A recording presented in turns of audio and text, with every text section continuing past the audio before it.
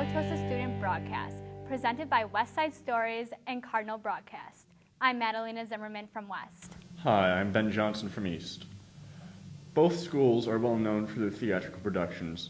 This fall, both plays sold out all tickets. West featured Roger and Hammerstein's classic Cinderella. We spoke to the cast about the effect theater has had on their high school career. Although Wauwatosa West's production of Cinderella ended November 13th, the West Theater is still very much alive to the Tosa West players. With the new director, Tim Catlett, the Tosa West Theater Department is very enthusiastic about this year's productions. So I was hired the day before school, and then we jumped right into Cinderella. To many Tosa West players, theater is not just an extracurricular, but a passion and a love. Rehearsals can sometimes last 5 or 6 hours to perfect the performance. During these intense sessions, cast members often form close relationships and create friendships and traditions that last years. I like the traditions that we do here, like just like the Nana song, and lots of things that we do is really important. The whole process of theater is a journey from the beginning of the rehearsal process to the end of the rehearsal process. And through that journey, people change. And I know that from 3 years ago in my productions that I feel like I've become a better person just because with every role that I'm in, I learn so much about myself. In 7th grade, I tried out for the musical at Whitman, and I made it, and I fell in love with play. Catlett and scores of his students have a relationship with theater that can only be described as a deep love. Many revolve their day around theater and believe it to be a necessity in their lives. I get to do the thing I love the most, which is theater. Theater is really important to me, and I feel like it just shows lots of people what life is about. Theater brings out the beauty in life. By holding up a mirror to humanity, theater helps us to recognize and appreciate things about each other we might have overlooked. Tosa West's next production, the senior-directed play, opens Thursday, February 10th. That was interesting to talk to the cast, but as everyone knows, the show wouldn't run without the crew behind the curtains. Let's have a look at the making behind East production of the 25th annual Putnam County Spelling Bee. This fall, the Tosa East players presented their fall musical, the 25th annual Putnam County Spelling Bee. It traced the story of 6 students competing in a spelling bee. While people went to see the action on the stage, there's much action happening behind the scenes that was unseen to the audience. Here's a behind-the-scenes look.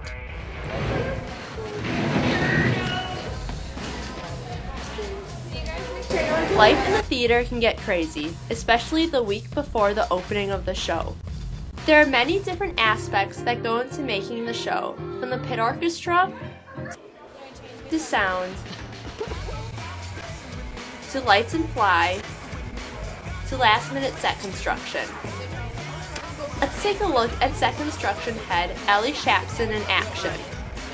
Installing just a little plate so that people don't fall into the pit.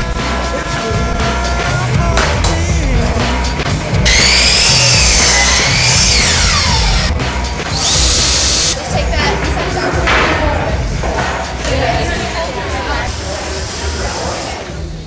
Despite last-minute changes like this, the technical crew still remembers to have fun. Okay, I've never had that happen. Oh, everyone's having coffee. That brings so much coffee. Are we getting rid of that? It's my birthday! Now we'll meet the costume head, Haley Rakowicki, the person in charge of transforming the actors into their characters. So, this is costumes. It's my first show as crew head, and I think it's been a good learning experience because I learned what not to do and what to do. Yeah.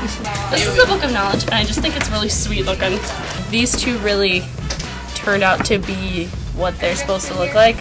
We put a lot of thought into that, made it look like India because she's supposed to be missing her mother in India. This is the cape for that. And this is the guardian of Brett. I love him. I think he's become a phenomenon. I actually am a stress fiend. I love stress so much. I like theater because I think that this is the place with the best people. And I'm in love. The production of the show may be chaotic at times, but in the end, it all fits together in utter magic. Spelling Bee had 6 well-sold shows, with the last 2 being sold out. Ben, do you ever get tired of carrying the library on your back? No, not really. Well, for those who have, here's a solution to lighten your load. Amazon's Kindle has revolutionized the reading experience for adults and students alike. Let's have a look at the modernization of books. After a long day of school, the last thing any student wants is homework. However, the abundance of assignments is still a reality. With the assignments comes textbooks, heavy textbooks. Is there a solution to the excessive weight of these books? I was reading an article about a high school in Racine that was not buying textbooks for their freshmen. They were giving each freshman a Kindle instead of textbooks. And then I thought, But is spending a large chunk of money on Kindles a good idea? And can students even be trusted with this piece of technology?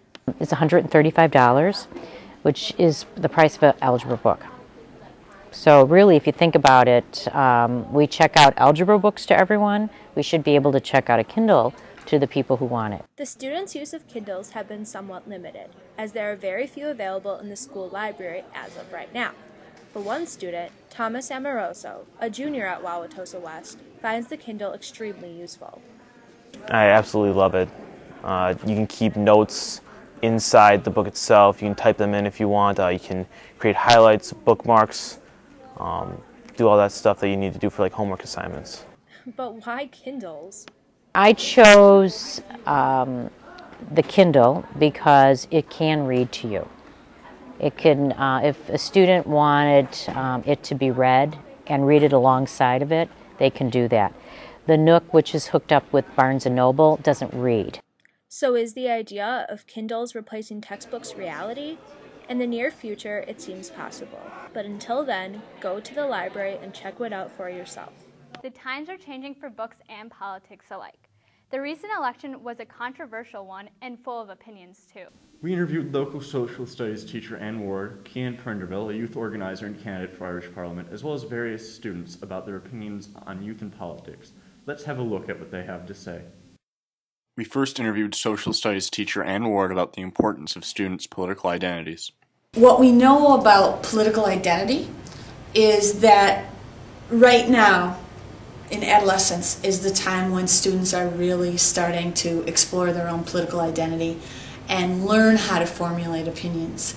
So that's one of our main things that we teach in civics and democracy ed in high school, is how to form a political opinion, because it really shapes your identity, your political identity. We also know that students from East are very politically engaged, and I think that's because of the education we give here.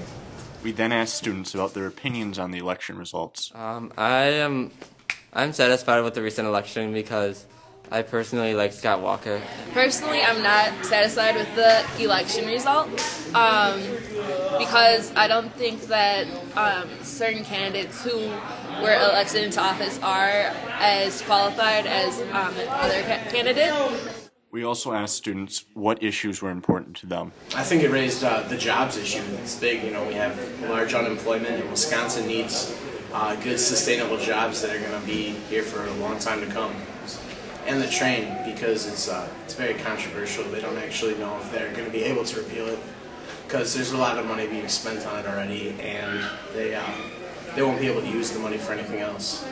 Again, at the national level, to step outside of their party borders. That's one of the things Feingold was most well known for, was not being a straight-line Democrat. He would vote on things because they made sense. Right now our country is really divided in terms of political views. There's not really a middle ground. They're not telling us to find a middle ground. They're just like, you're either this side or this side, one of the extremes, and that's Community organizer Kian Prenderville took time out of his speaking tour to tell us why it's important for students to act on these opinions and what they can do to get involved. I think a lot of young people are still, fingers crossed, hopeful that they might just manage to get through it unscathed, but what we're saying is no, there's no way you can run, there's no way you can hide from this crisis. We need to fight for our future. And I think it's true for young people here in America as well. I mentioned the October 7th protests against education cuts. I think there's protests here in Milwaukee against the education cuts on October 7th. That's important, but I'd encourage young people to come to that, but also to get involved in fighting for our future. Niao Zhong Shon Chi. Do you know what that means? No idea. Well, for you English speakers out there, Happy New Year. The Hmong community recently celebrated their New Year's festivities. Let's have a look at how one culture celebrates the New Year. Although summer festivities at State Fair are over, there's still a long line of people waiting to get into State Fair grounds. The Hmong New Year, it's a very important event in the Hmong community, and I am excited to be the host of it so that I could get everybody together, and I hope that young guys like you see the importance of it and come out to see the Hmong New Year. And despite of the freezing weather, the Hmong community comes to enjoy and celebrate a special event dear to the native culture. I'm here because it's a Hmong New Year and, try to show my pride as a Hmong person. People go to meet with old friends and also to make new ones. For example, during the ball toss, which is a game designed to match new friends and even those looking for love. It's planned to be good, big and good, but for some reason people don't participate in that anymore, but we're still pushing as hard as we could so that people get into that tradition. This is just one of the ways to bring tradition back into our daily lives and to introduce young people to their cultural heritage. It is the Hmong tradition to wear these, and I would like to follow tradition. One of the most colorful and exciting parts of bringing traditions back into the young people's lives are to have them wear the cultural garments. It's very traditional. I mean, everyone's pretty well dressed, and I'm well dressed, and everyone's in traditional Hmong clothes. I have traditional Hmong clothes, but that is handmade. In this day and age, to appeal to younger generations, clothes vendors have to take a step forward with traditional clothing. I sell jewelry and clothing, but the clothing that I sell and create is the newest styles.